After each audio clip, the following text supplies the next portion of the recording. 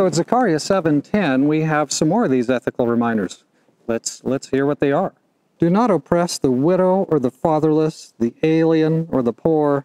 Let none of you plan evil in his heart against his brother. So 4 classes are pointed out. The alien, the poor, the widow, and the fatherless. These are classes with minimal power. And a lot of times they get singled out for adventure from bullies. Bullies can't hardly keep themselves from oppressing somebody, and they often look for the weakest. And those are the ones they usually press on the first. There are plenty of spiritual bullies. There's no shortage of spiritual bullies outside and sometimes inside. Since these groups can't often mount any serious opposition, they're usually the first targets for the bully.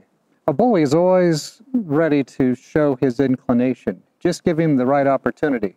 You'd think that the last thing you'd find in spiritual leadership in a church would be a bully, but you'd be mistaken.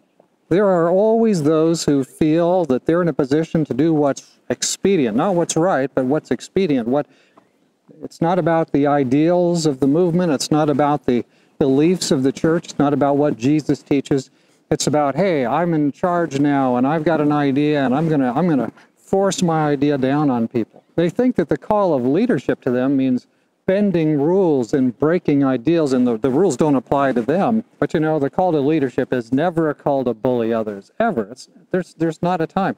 Look at the example of Jesus. Look at the example of Moses. Look at the example of the prophet Jeremiah. I mean, go through. There's nobody in the Bible where you get this example that being a leader means you slap other people around. On the contrary, the call to leadership is a call to work within the parameters that God has set up, and God always sets up the parameters. God hasn't abdicated or assigned these tin pot leaders to be in charge. As He's called us to be submitted to Himself, He has called these leaders to be submitted to Him. So we look for godly leaders. We support godly leaders, but that doesn't mean we park our brain back here in the alley and just do what we're told. It doesn't mean we deposit the Bible somewhere else and just forget about what God said there. It doesn't mean we take the teachings of Jesus and say, well, those are for some other weird time and place, but not for our time and place. Hey, our time and place is always time to implement the teachings of Jesus. Zechariah says, don't plan evil against your brother. And yet a lot of times that's what these spiritual dictators do. They are out there planning how they can throw their weight around, who they can force to do their thing. And they're acting the part of the bad guy. Well, why in the world would anybody do that? When a spiritual bully goes against God's servants, you know, he's really slapping Christ around. When he slaps around one of Christ's servants, he's slapping Christ around. My advice is don't do such a thing. Yeah, that could end pretty badly. That's not in God's plan. God's principles are unchanging, and we're never to use these kind of principles.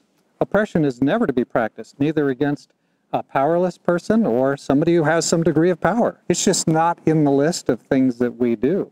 So yes, among unbelievers, we wouldn't be surprised, but among believers, we shouldn't see this. So here's the thing, and what's an action step for us? Well, check yourself really close and make sure that you are not among the oppressors.